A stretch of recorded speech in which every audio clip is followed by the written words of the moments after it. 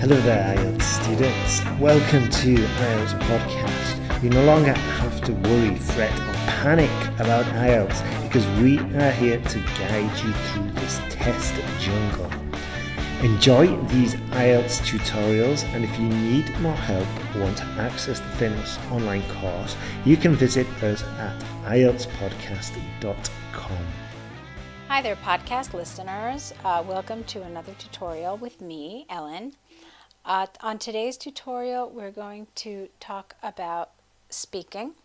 Specifically, I'm going to go over the band descriptors with you to give you a better understanding of how you are being scored in speaking for the IELTS. Before we get started, I want to recommend that you have the band descriptors in front of you. They are readily available all over the internet. All you have to do is type into your favorite search engine IELTS speaking band descriptors, and the public version will be readily available for you. The public version doesn't differ too much from what the examiners have, so it gives you a nice sense of how you're being graded, what the examiners are looking at. Okay, so I want you to understand a few things about the examiner, the job of the examiner, and the role the examiner is playing when listening to you speak. The first thing that you have to remember is that the examiner is really juggling quite a few oranges at that moment. What do I mean? I mean that the examiner, first of all, is timing you, and timing is really strictly recorded. So one of the things that the examiner's mind on is on that clock. So he or she has to make sure that he's not under-timing you or over-timing you. The second thing, of course, is the examiner is paying attention to the questions. Has he asked the right questions? What questions are going to be asked next? So there's this process going on as well.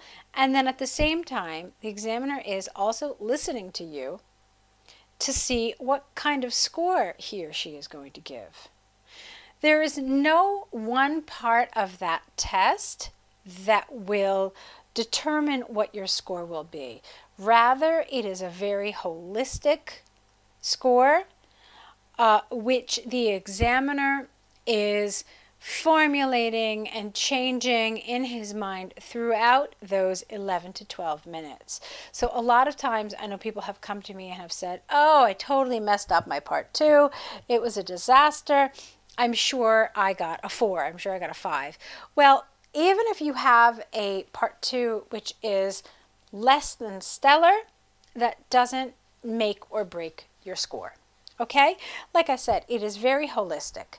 So what's happening is in that first part of the test, you probably are aware that these are questions related to you. They're not particularly abstract. They're about your past, about things you do currently. So they're about topics that are very familiar to you. So that's when the examiner is getting his or her first impression of your speaking, and maybe thinking, oh, okay, well, this student is maybe around a 6. Maybe the student, wow, this is some nice language. And maybe the student is in that 7 or 8 range. So that's what the examiner is doing. And then throughout the test, the examiner is going to be kind of recalibrating this first impression to see where you fall on the other, on all of the 4 criteria. Okay? But I want to talk about what these different scores are. When we say someone is a 9 or someone was an 8, what do we mean? Okay, so the first thing I want you all to understand is that who could possibly get a band 9? Is it just native speakers? Well, it's people who speak native speaker like.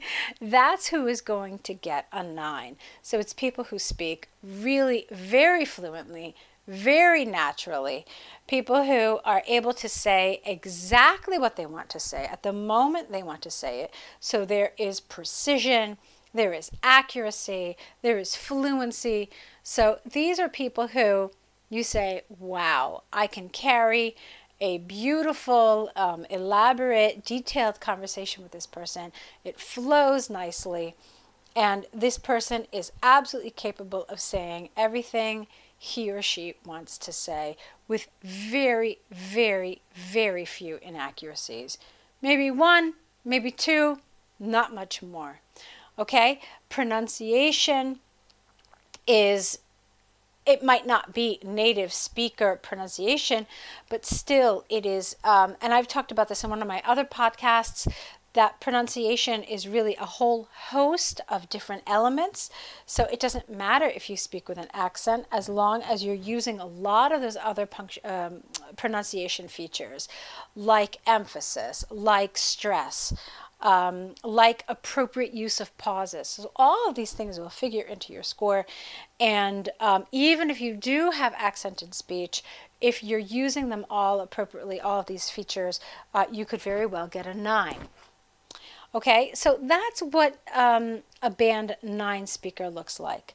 A band 8 speaker has a lot of these same characteristics that I just described, but maybe there is a tiny bit more hesitation. Maybe there is occasional repetition of a word. There's still a lot of lovely language, a lot of lovely vocabulary, precise vocabulary, but maybe it's not as seamless as the band 9 is. Most of the sentences that this person is speaking are error-free. There is some advanced grammar, some advanced vocabulary, and there is sustained use, again, of pronunciation. Okay, all of these features that I just talked about. Maybe occasionally there will be a little hesitation, a little error, but it's very, very minimal. Okay, so there's not a huge difference between an 8 and a 9. An 8 maybe just doesn't have that flawlessness that you find in a 9. Okay, so there will be a few flaws here and there, but really not very many. So with that, now I want to go to the 7. Okay, and we're going to talk about the 7 more at length, because I know that this is the score a lot of you are interested in getting. The 7, much like the 8, speaks at length. So this is a person who can carry on and who can continue what he or she is saying without stopping. He or she is able to continue without becoming incomprehensible. So the examiner can understand a flow of speech without getting lost, without asking himself, what is this person saying? So the person is able to speak for a considerable amount of time without confusing the examiner. Maybe occasionally this kind of candidate hesitates. Maybe these hesitations will be because the candidate is searching for a word in English that might not come readily, but there's not a whole ton of this type of hesitation. Okay, now even native speakers hesitate in our speech. You'll hear in my podcast sometimes I hesitate. Well, there is a difference between language-related hesitation and content-based hesitation. What I do primarily is, and not just me, but I mean every native speaker, is more content-based hesitation, because we're looking for how to formulate what we want to say next. So how do we want to string together our thoughts and our words in order to convey what we're trying to say? That's what content-based hesitation is. And you'll see this, of course, in a band 7. You'll see this even in a band 8 or band 9. But in a band 7, what you'll start seeing is some language-related hesitation. And a trained examiner can spot the difference. Okay? In a 7, the candidate may correct himself. So if he has mispronounced a word, or maybe he has used the wrong tense, or think he's used the wrong tense, or maybe he's used a wrong preposition. This kind of a candidate will catch himself and then try to correct it. There's some of this going on in a 7.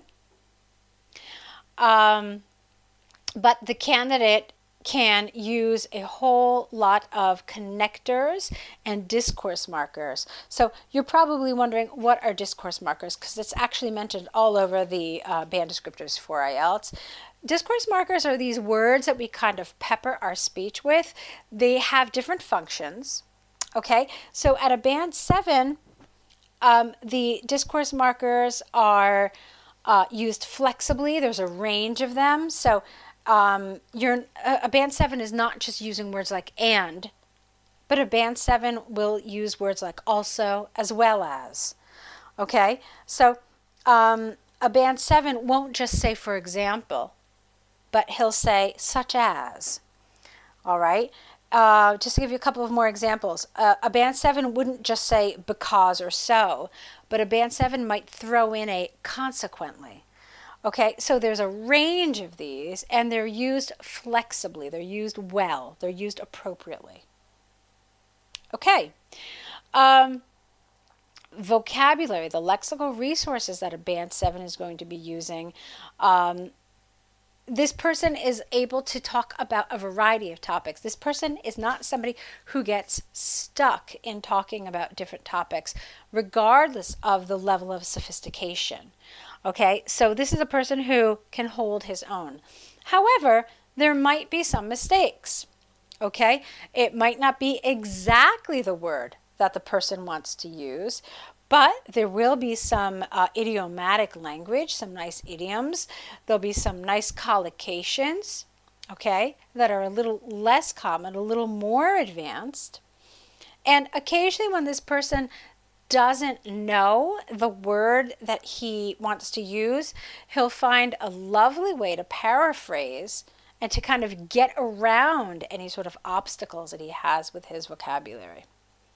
Okay, so it's a person who may not be able to speak with the precision and the fluency of a 9 or even an 8, of course, but this is a person who can hold his own in any level of conversation. Okay, now as for grammar, a band 7 is absolutely using complex structures. Now, I know I've talked in one of my previous podcasts about what some complex structures are. So we're talking about conditional sentences. We're talking about modal verbs like would, could, should. Some more challenging tenses like the modal perfect is a challenging tense for a lot of people to use. You know, like should have done, must have gone, things like this. Using things perhaps like inversion. Only after we arrived at the hotel did we realize that we forgot our luggage at the airport, or something like that. So that's an example of advanced language. At a 7, a person is going to be using some of these types of grammatical structures, but of course there might be some errors. And of course, the more complex this language is, and it's kind of expected that there will be some mistakes. What I want you all to remember today is that what an IELTS examiner is going to maybe look upon less favorably is grammar errors on simple grammar. Okay, so it's really rather strange for the examiner if you're getting a third conditional correct. Okay, if I had known you were going to cook, I would not have brought home, I don't know, burgers. Okay, so it's kind of strange for an examiner when you get a sentence like that right, but then you don't get simple things right, like the present simple. Or, you know, you don't have correct subject-verb agreement, things like that. So you want to absolutely make sure at a band 7 that your simple grammar is accurate. And then, of course, the examiner will be more lenient when it comes to errors with your complex grammar. As far as pronunciation is concerned, the band descriptors are a little vague here. It becomes a little strange because it says that at a band 7, the candidate has all of the positive features of a band 6, and some but not all of the positive features of the band 8. So in other words, it's as if you're almost at an 8 for pronunciation, using all these things like a wide range of pronunciation features, very minimal accent, but you're not quite there. So they give you a 7. It's that kind of a thing. So that's a little bit about a 7. It's a person, this is the best way I can explain it. It's a person who can hold his own and can really carry on a conversation just about anything, but maybe without the accuracy or fluency or precision that a higher level score would get. Okay, so those of you who are aiming for a 7, you have to ask yourself, does this describe me and the way I speak? Okay, and if it doesn't, then you need to make some effort in order to get to that point. Okay, and that's of course why we're here as well. So let's look at the 6. The 6 is what I kind of like to call the baseline score. And what I mean by that is that when you get a 6, it means you're doing what you're supposed to be doing. You're communicating, you're getting things across, you're getting messages across, you're getting through the test successfully. Okay, but that's pretty much it. You're not doing things at a higher level. So that's more or less the overview of what a 6 is. So looking at the band descriptors, specifically looking at fluency and coherence, at a band 6, you're able to speak at length, but maybe there is some loss of coherence. Okay, and that loss of coherence could be because of hesitation. Maybe you're repeating yourself a lot of times. Maybe you're correcting yourself quite a bit. You're using some of these connectives and some of these discourse markers that I talked about, but maybe you're not using them correctly. I'll give you one example of an incorrect discourse marker. I've heard a lot of times people use according to incorrectly. So they say, according to me, I say this, this, and this. Well, that's not correct. We only use according to when we want to refer to the beliefs or the language of somebody else, but we would never use it for ourselves. Okay, so that is inaccurate use of a discourse marker, and that's the kind of thing that you may see in a 6. Or you might see a very small range of discourse markers, and you'll only hear and, because, and for example, and that's it. Okay, so that's what a 6 would do. You're doing it, but you're not really doing it with any real finesse or more fluency. Okay? So looking at lexical resources, you can read along with the band descriptors with me, has a wide enough vocabulary to discuss topics at length. So exactly, you're getting the job done, you're answering the questions, you're getting meaning across, but you're really not doing a lot more. Now, I should add though that there are a lot of different ways to be a band 6 in lexical resources. One way is to use just safe vocabulary. Okay, safe, simple, intermediate vocabulary that gets the job done, you get through the test, no problem. And that's one way. But there's another way to get a band 6 in lexical resources, and that's by using some higher level vocabulary, taking some risks, using some words that you've read or that you've maybe jotted down in your notes, but you're not always accurate. You're not always hitting the nail on the head. Okay, so that's another way you could be a 6, because you're using some words that are higher level, but not always the word that you're supposed to be using. It's not always precise. It's not always accurate. So there are a couple of different ways that you could wind up with a 6 in a lexical resource. Now, as for grammatical range and accuracy, it's kind of the same thing. So you're using some complex structures, so maybe some passive voice, maybe again some modals, and you're using a lot of simple grammar as well, but you're probably not it's not really flexible. So maybe in your native language, you would answer a question with a rather complex structure, with a more sophisticated way. But in English, your language abilities are really only allowing you to stay in a certain kind of level. So there's not going to be a lot of flexibility. You're not going to say exactly what you would want to say. Can you get the job done? Can you answer the question? Yes. But again, with less flexibility than a 7 or an 8 would. You can see in the band descriptors that it says right here, it says may make frequent mistakes with complex structures. Well, that's exactly what I was saying. So yeah, go ahead, make some mistakes with complex structures when you're a band 6. Try to avoid at all costs making mistakes with those simple structures. Okay? The examiner can pretty much understand you throughout your test. Maybe there are a couple of times where he's thinking to himself, huh? But he understands you on the whole. Now, here we're going to have some mispronunciation of words. Maybe some sounds. Maybe your native language is creating some sort of interference in the test.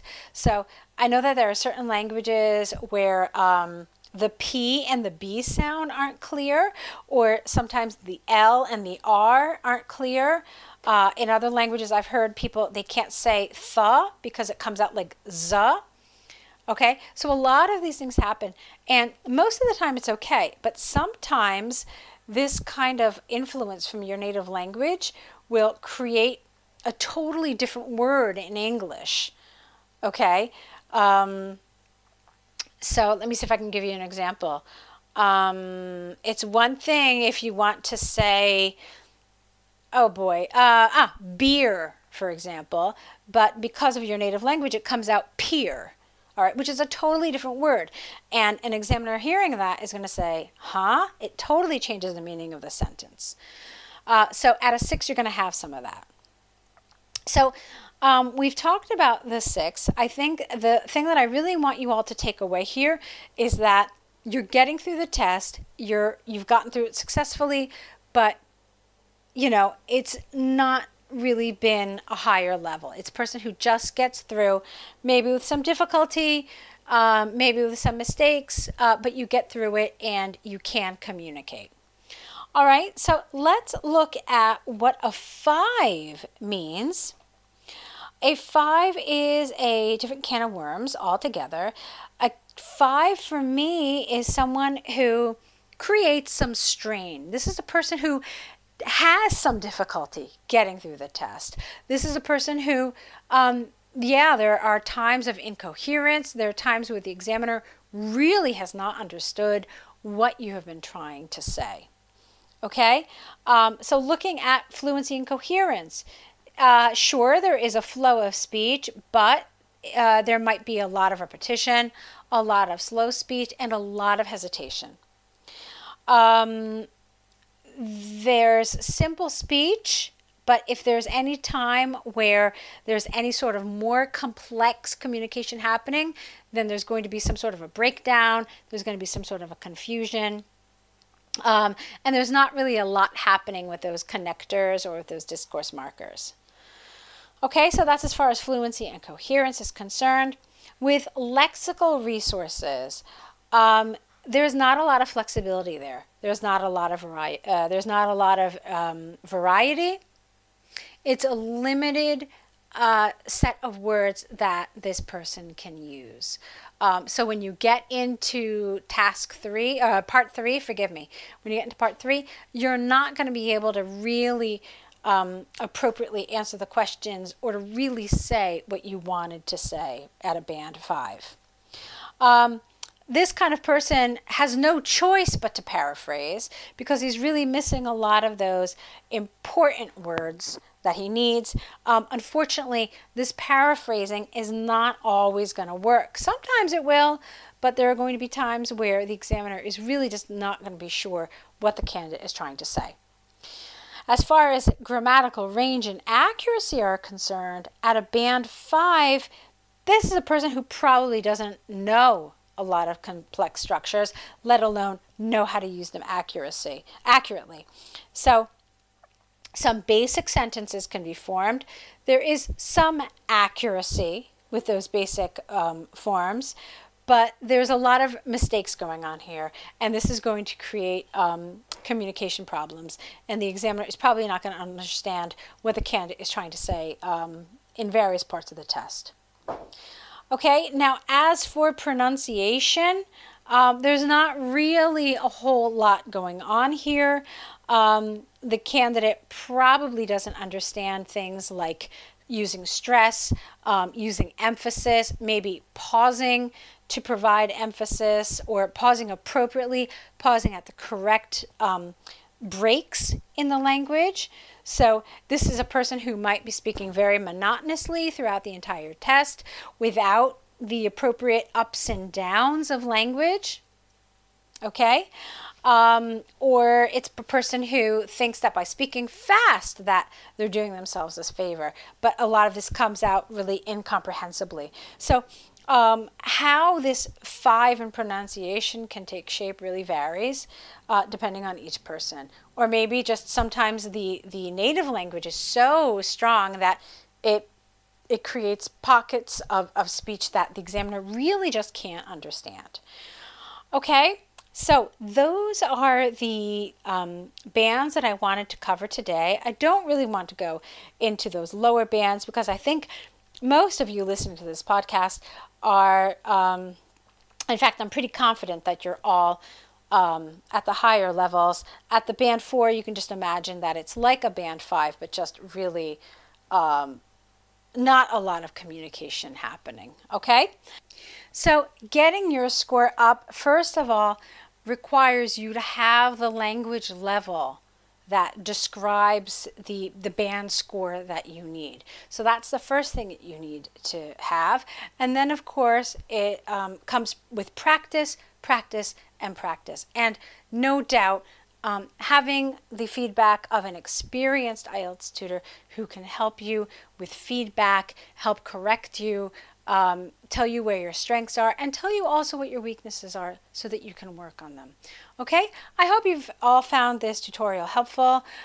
We are here at IELTSPodcast.com to help you with all areas of the IELTS test. Definitely take a look at the online course, which covers everything. It's a wonderful, wonderful tool to help you reach your IELTS goals. So I hope we get to see you all on the course. I look forward to it and wish you all lots of luck with your IELTS.